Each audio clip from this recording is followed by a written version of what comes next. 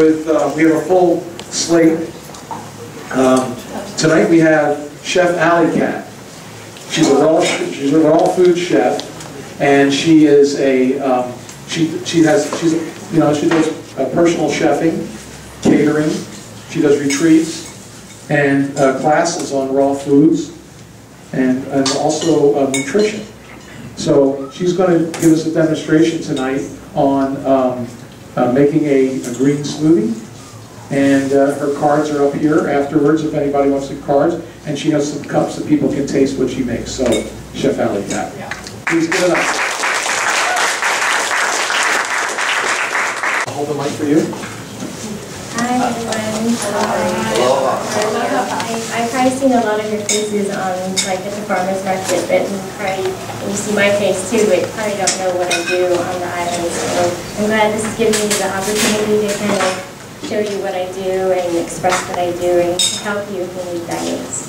So I'm really blessed too that I'm here, that I get to be on this island with with conscious people and farmers who actually care and love what they do and grow and feed us with all this nourishing food. So I also brought a kale salad, which is local and some people have a hard time eating kale directly because it's so rough and everything. So the best thing to do would be to massage it, and you put your sauce on there. And the sauce that I made tonight is a creamy dill cashew nut dressing. So I hope you guys have an opportunity to taste it. Want all it? Yeah. Okay. And then when I do that. Okay. Okay. So.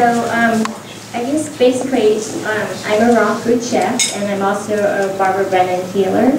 I graduated from the Barbara Brennan School of Healing, and so I kind of combine the two things together, being a raw chef and also a healer. So basically I feel that I've been given this gift to be here to help educate people and spread the word that raw foods heal. And so I'm just basically, if you add 50 to 60% of raw foods into your diet, that would help you digest the other food that cooked foods aren't able to do. Because when you eat cooked foods, basically, by cooking the foods, it destroys the enzymes that helps you digest the food. So if you add in more raw foods into your diet, then that helps you create more enzymes, and that will help you digest the foods in your body rather than kind of just sitting there and not really moving and helping you to eliminate things. So let's see. So raw foods basically is not cooked. It's we use a dehydrator, and we use a blender, and we use a food processor. So basically, when you dehydrate the food, it only goes up to maybe 115 to 118 degrees, and that's it. And then the food is still considered to be alive and has still loaded with enzymes.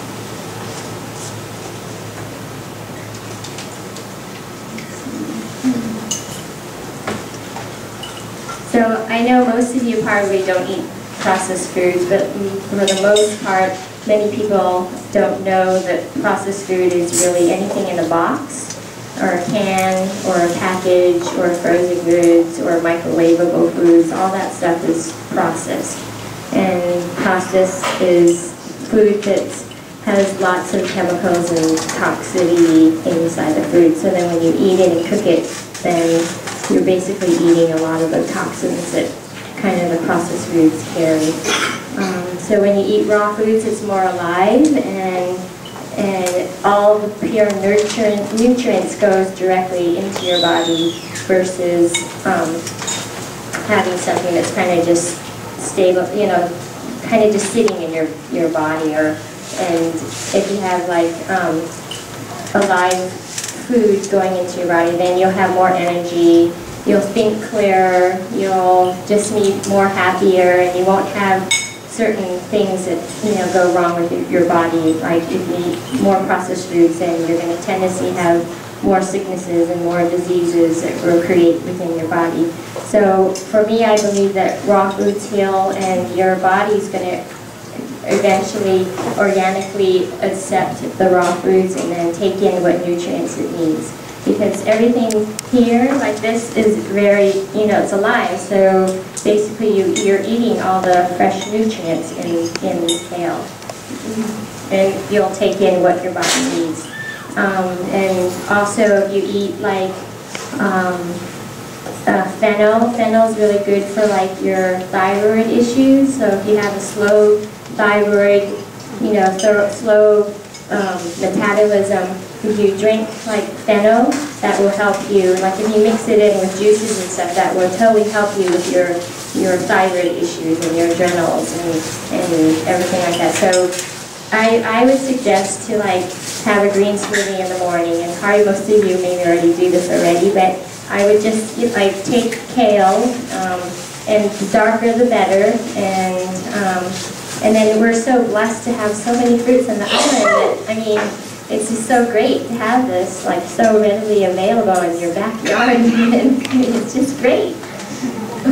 And then bananas, and of course the sprouts, because they're loaded with enzymes too. So I'm going to go ahead and make my smoothie, and I also make like raw spaghetti, which is like not cooked, and I use like zucchini, and I use Carney, you guys know Ken, so I use a lot of his zucchinis and tomatoes, and so you can basically make raw spaghetti. I made fajitas the other night, and everything was really just like alive, and plus you'll just feel the aliveness in the food once you eat it. You'll have higher vibration, you'll resonate at a higher level once you start eating more raw foods into your diet. So, thank you. Thank you. Okay, now I have a question. Now your papayas are pretty ripe. Yes. So is that a normal thing when you're making a smoothie? You like to use real ripe fruit? Yeah, I like it right, just because it makes it more sweeter, a little bit more sweet. Okay. And then there was with cruciferous vegetables. Go ahead, keep going with that. I don't know about the cruciferous vegetables raw. It's my understanding that they could be goitrogenic. They could block the uptake of thyroxine for the thyroid. What is your take on that when people are using a lot of kale? I know a little bit's not a problem, but if they're using a lot of kale raw or cruciferous vegetables, have you heard that in that respect? Well, I don't. Yeah, I mean you don't use a whole lot. I mean when you start off with the morning, you're going to only use like maybe a little bit like this, and not like a whole bunch or anything. And then through the day, you just eat little. I don't know exactly if you're going to block all that, but I just know that with the fennel, and that helps. Yeah, it helps. Cool. Okay. I just want to be devil's advocate. Yeah, the one in every crowd. That's why we invited you here. Hey. Having this is better than taking prescription drugs. I think this is better than prescription drugs too. I totally agree. While she's making her smoothie here, I wanted to point out members, please re-up your membership. Now's the time to do that. Yeah, and if you're not a member, please become a member. We're all unpaid volunteers for this, and we want to keep our organization vital through our membership, and we basically want to have a really strong showing at legislature this year. This is our time to be able to do that, especially since it's so timely. There's so many people out there paying attention to their food, where it comes from, who grew it, how it was grown. So legislators want this. They want the information. So it's cool. We got so many people to give it to them, right? Okay, so we're taking the seeds out of there. Now, her waste product here is great for making fermented fruit juice. Yeah, Dr. Cho's fermentation. So that's the kind of stuff you use. So nothing goes to waste. Yeah, that's another thing about raw foods. Nothing goes to waste. You use everything. I mean, I make almonds, like I make an almond milk. So when I make an almond milk, I squeeze out the juice to make milk, and then I take the almond paste and then I make something else, like a cinnamon pastry or something. So nothing gets wasted at all. I mean, we use things. Cool. Good. Okay. Anybody have any questions? Yes, dear. I've heard that there are certain foods that only release their nutrients when they are cooked. You heard that there's Yeah, certain like foods that only carrots. reduce their nutrients when they're Yes, cooked. carrots is one of them. Carrots, okay. Broccoli. Broccoli. So when you say cooked, you mean like lightly steamed kind of Oh, thing? yeah, Or yeah, steamed. Uh-huh, Just uh-huh. light steamed. what are you feeling about steamed Yeah, foods? you know, I'm okay with you guys eating whole foods, like a whole foods. I'm just talking about my main, to educate people who are eating processed foods. I know all of you guys probably eat very healthy. I mean, there's no doubt about that. So if you eat steamed veggies, that's cool. I mean, it's better than something that's frozen or in a can. That's my thing, is trying to educate people who actually eat boxed processed foods versus, you know, having something from the ground, and I think that's just as healthy, eating it. How about raw GMO corn?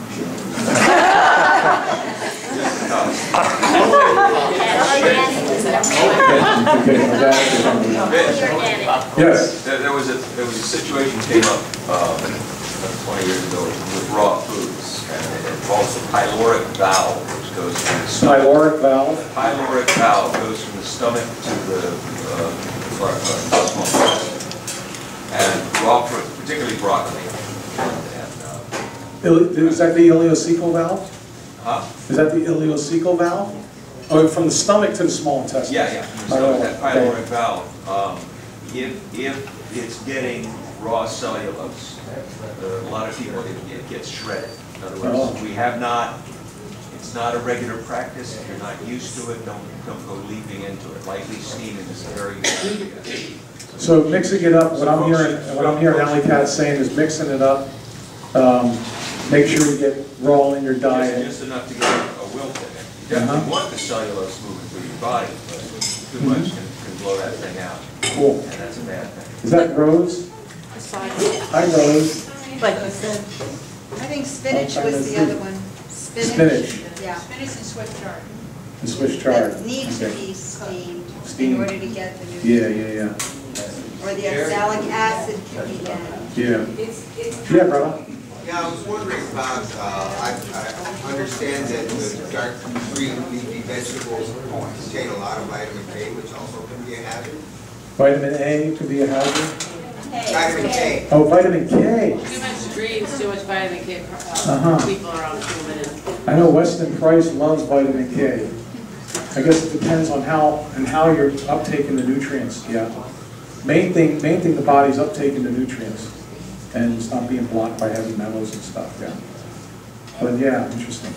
Claudia. What I heard her say was to increase your raw foods, Right. not totally raw or Yeah. anything like that. Increase your raw I think, foods. 60% around there. You like 50, 60, Yeah. 59%. Sorry, 58. Mark. Somebody also said that melted butter on steamed vegetables increases the uptake by 40% of the nutrients. Especially when it's raw butter. More raw butter, more better. Okay. Are we ready to? We got to get going. We got to get moving on to the next thing. But I want to honor her smoothie here. Is Ryan here? Is Ryan here? Yes, Susie. I just wondered if you ever cooked the sprouts. Cook the sprouts? I cook them all the time, Susie. No. Steamed sprouts or a little. I don't steam the sprouts. What I'll do is I'll take pea sprouts like Irene did tonight. Yeah?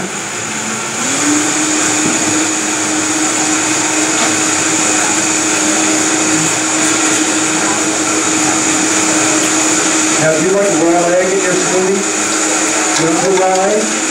Really? You don't do egg? Oh, okay. I love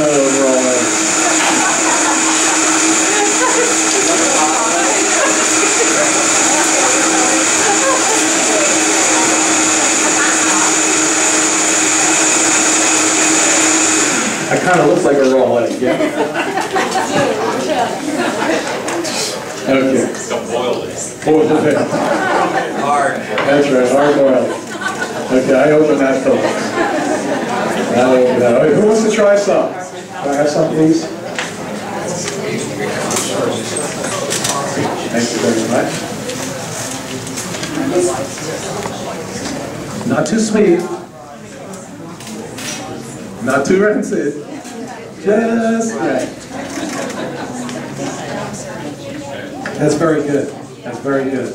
Come try some of this. Very good. Nice touch papaya. The greens are like real subtle. Very nice job, Alley Cat. Let's give it up for Alley Cat. Her cards are up front. Please grab her card if you're interested in any of her services. Is Ryan from Mount